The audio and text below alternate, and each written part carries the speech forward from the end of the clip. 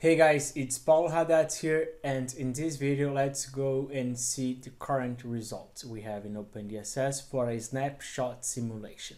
So before we go to the computer, I'd like to ask you to give the thumbs up, subscribe to my channel if you are new here, and hit the bell button so we'll be able to see when I upload any new video.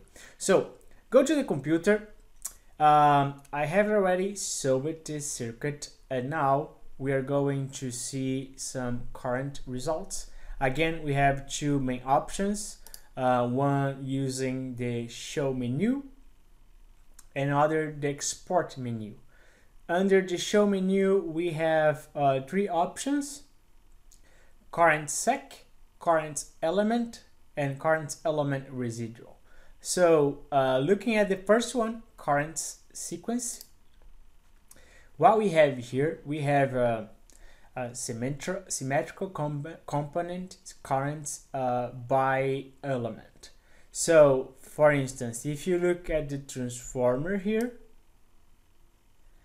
we have the symmetrical components for each terminal. We have the first terminal of our transform sub, and here we have the positive current, the negative current, and we have the zero current. And here we have the ratio E2, E1, and the ratio E0, E1. We also have here the normal, percentage normal, and percentage emergency. You also can go to the lines, again, to terminals, and we have the components for the first terminal and the second terminal, right? One thing that is interesting is that the emergence and the normal, those values are just for the first terminal. So you can see here this line, just the first terminal has those numbers, just the first terminal has those numbers. And when you go to loads, since a load has just one terminal, you have here the components E1, E2, and E0. Again, another important aspect here is that for no three-phase elements, such as some of those voltages, those loads, and some of the lines, they are not three-phase lines. You will see 0 for E2 and 0 for E0, right? So again, very similar to what we saw in the voltage report that we just had. V1 is the same thing here. One thing that I'd like to show you is that how OpenDSS calculates those two numbers, the normal and the emergency for a line. So let's first look at this line here. Line, the name of that is 650, 632. So, okay, how we calculate it? So if you go to OpenDSS and you use the form edit for that line, you can get the properties that OpenDSS has used to calculate those numbers.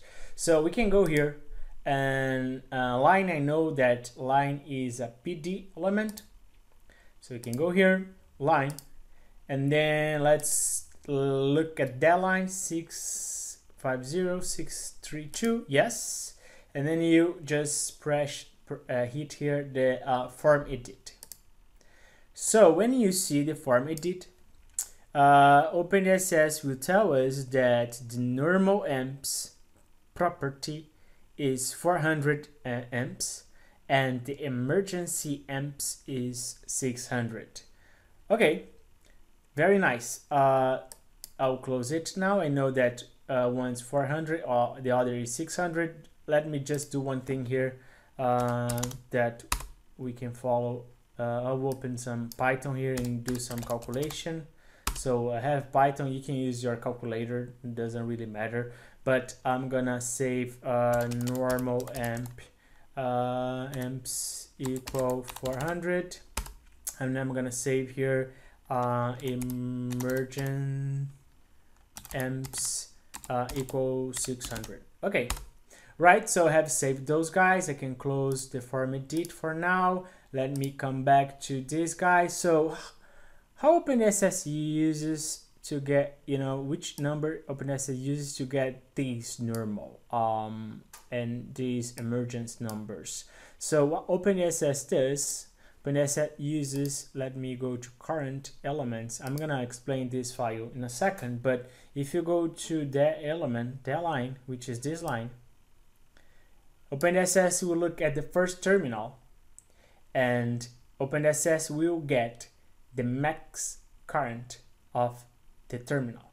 And as you can see, in node 3, we have this current, this magnitude, which is greater than the others. So I can get here, go to my Python, and I will say E max will be this guy, right?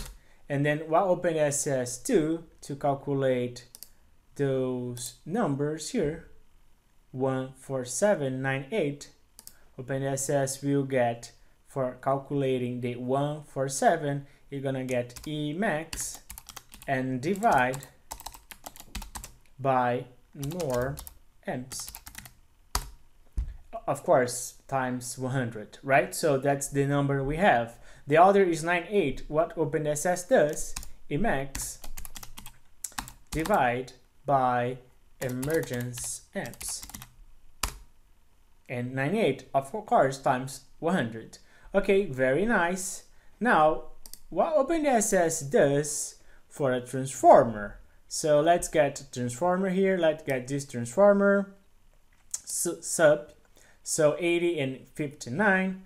So what we can do, we can go to the report. I'm going to explain in a second, but we have an idea here.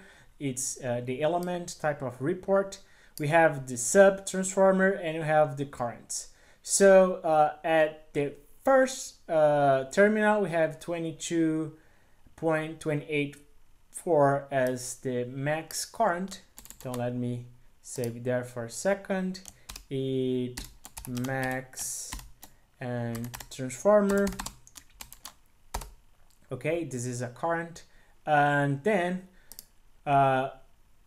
let's go now to OpenDSS. Look, that transformer again is a PD transformer and then sub, this guy, form edit. Let's try to find normal amp and emergence amp, and that's it, right? Actually, if you try, you gonna find here 27612 and 37653. So I can use those numbers. I'll just calculate one, all right? But I'm not sure if I can copy it. Copy. Yes. So let's go to Python and normal amps transformer, and then that's it.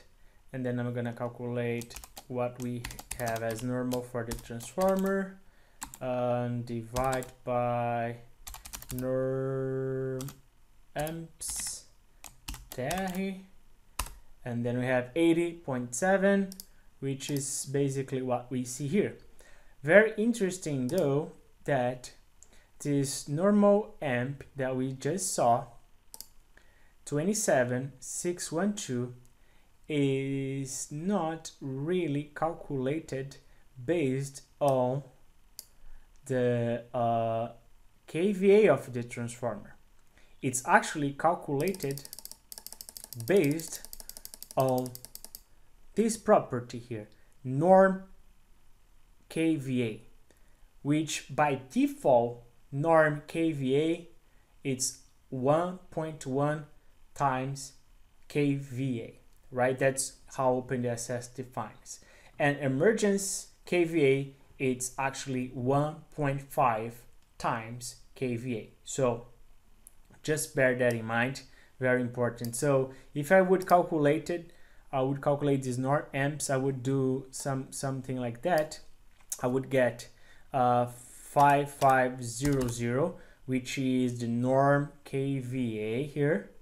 and then I'm gonna divide by the line-to-line voltage of this transformer, the first terminal, which is 115, and then I'm gonna divide by 1.73, which is square root of 3, and it's 2716. It's very similar because my 1.73 is just, you know, very, I just stop in the second decimal. All right, so just keep that in mind. For the transformer, the norm amps is based on 1.1 kVA, and the emergency 1.5 kVA. For the conductors, for the lines, is basically the numbers we defined. Okay, very interesting. That, just keep that in mind. I'll close it. So we talked about the sequence again. We saw everything here. The next one is elements, right? I was using it, but again, elements, we have current results based on elements, and for each element we have the buses, two terminals for this case, two buses, and also the nodes. It's interesting to see here again that this file is divided by power delivery elements at the beginning, and if you go further, you have the power conversion elements. Another interesting thing to see here is that for transformers, we have the node 0 and we have this current, which is basically if we apply the Kirchhoff's current law at this area, and you're gonna see that if we do the algebraic sum of all those currents, you're gonna see that it's gonna be 0, right? It means that we have here in this case 4 nodes, 1, 2, 3, and 4, and the currents that are going to the first 3 nodes, it's actually minus the current that is going to this node. So, but OpenDSS defines all the currents going into the element, into the terminal. So yeah, that's, you can use here this calculation and see that it's gonna be 0. Yeah, for transformers we have that, and for lines you have the 2 terminals and the phasors here in the polar form, you know, polar form, and the rectangular form, and that's about it. Nothing interesting more than that in this file. We can also go to show element residuals. So in this residual file, the thing is that besides all the nodes, we have a current that is basically the sum of all the phase currents that we have for each terminal. So for instance, if you go to a transformer, we expect for all the transformers to be 0, you know, for grounded, Y grounded. I need to double check for delta other connections, but in this example, you can see that it's 0. And for lines here, for lines, you see that basically those phasors, those numbers are, if you sum all, if you do the algebraic sum of all those currents, the phase currents for the nodes, you're gonna have this number, and it basically means that the current that is flowing into the ground, right? So we have that when you have a 0 sequence current flowing, and that's because our circuit is not balanced, right? So yeah, but you can get a lot of information from that, but it's just what OpenDSS is doing. So I'm gonna close it, and I guess that's all for this video. Again, thanks so much for guys for being here with me, and again, give me a thumbs up, subscribe to the channel, hit the bell button, leave your comments, suggestions. That would be lovely. Really enjoy being here, guys, doing videos for you, and you know, I hope to see you in the next video.